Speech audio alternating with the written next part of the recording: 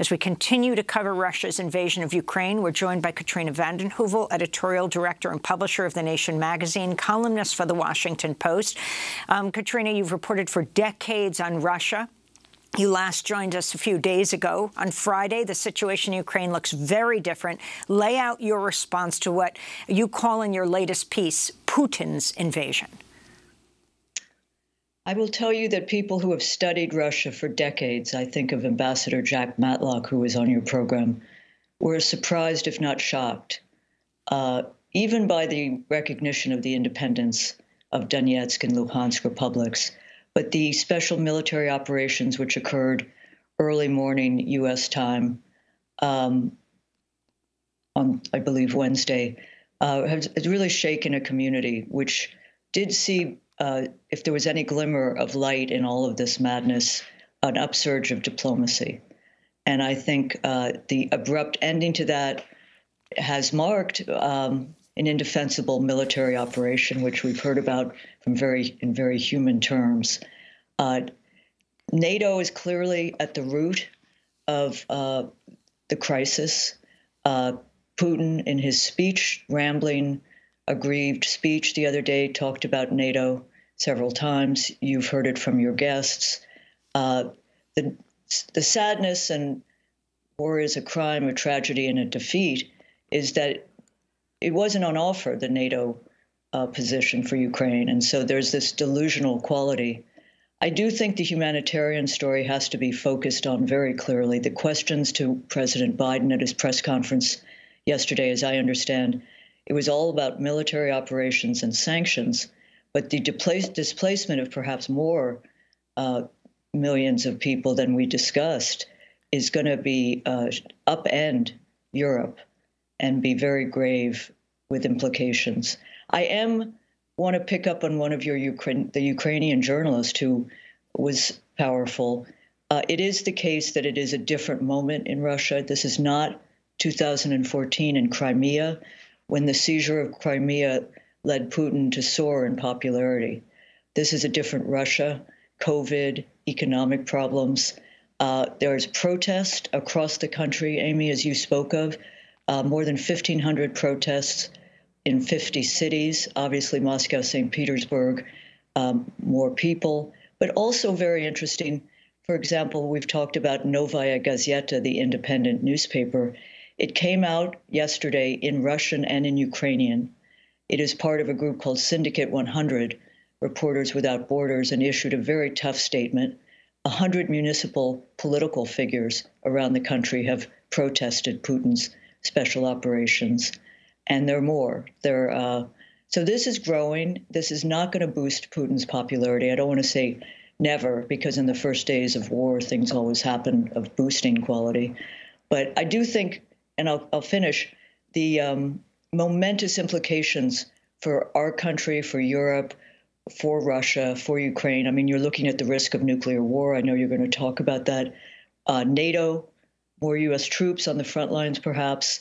NATO will soar in, demand for a while. Energy. We're going to see higher oil and natural gas prices, and there'll be a pressure to increase reliance on fossil fuels. What do we do about that in terms of coping with climate change needs, the crisis which we don't pay enough attention to, and Ukraine and the economy? These sanctions may well have collateral damage in Europe and our country. And that could be, and of course, renewed militarism. If there's anything bipartisan at the moment in Washington, D.C., it's this renewed militarism, adding more weapons, adding more money to the defense budget. My column ends at thenation.com. Let's find a way forward. There has to be a way to talk, even on the margins, about conventional force agreements or the international nuclear INF. Not today, but let us keep that diplomatic escalation, not military escalation, in mind. The Intercept's Ken Klippenstein reported Wednesday Saudi Arabia is working with Russia to drive up gas prices amidst the Ukraine crisis. He interviewed Bruce Riedel, the Brookings Institution and former CIA analyst, who said, quote, Putin and Saudi Crown Prince Mohammed bin Salman have much in common, including murdering their critics at home and abroad, intervening in their neighbors by force, and trying to get oil prices as high as possible. Putin will do MBS a great service if he invades Ukraine and sends oil prices through the roof. Meanwhile, the Daily Poster had a report Thursday on how Biden's Ukraine plans face Wall Street roadblock to sanctions aimed at Putin and his oligarchs, and that noted, quote, inflicting financial pain on Putin and his wealthy cronies could force the Russian government to the negotiating table.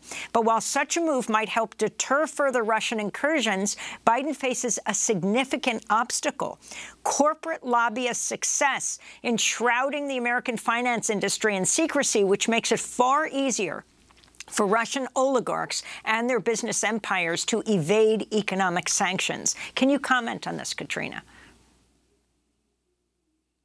No, this is serious. This is very serious. The price of oil is over $100 a barrel. There's no question that this is Russia's, quote, ace in the hole. No, I mean, I think the one thing I'll say about the sanctions, the oligarchs, this is an interesting point because Putin's tried to repatriate their money for years. This may play a role. And I think it's critical to understand the complicity of a U.S., European, Saudi corporate structure in enabling the oligarchs to loot, to hide money. That could not happen without. It doesn't just happen on its own. So this is a serious issue, and there is great reporting. And Russian media, 2 or 3 major papers have been part of it. Pandora's Box, the International Consortium of Investigative Journalists. I will say, however, one thing: it may push Saudi Arabia and Russia together, but I think the larger story is how these events of the last hours may push Russia and China together. I think that's a big story. They're not going to be partners. They're not going to be friends by any measure, but there is a transactional element. As Russia, seeing the westernizers inside Russia undermined in the last years by different factors, Putin will turn east most likely, and that's not just to China, but it's to parts of the world which, the NATO Western crowd doesn't consider often legitimate, but it's real.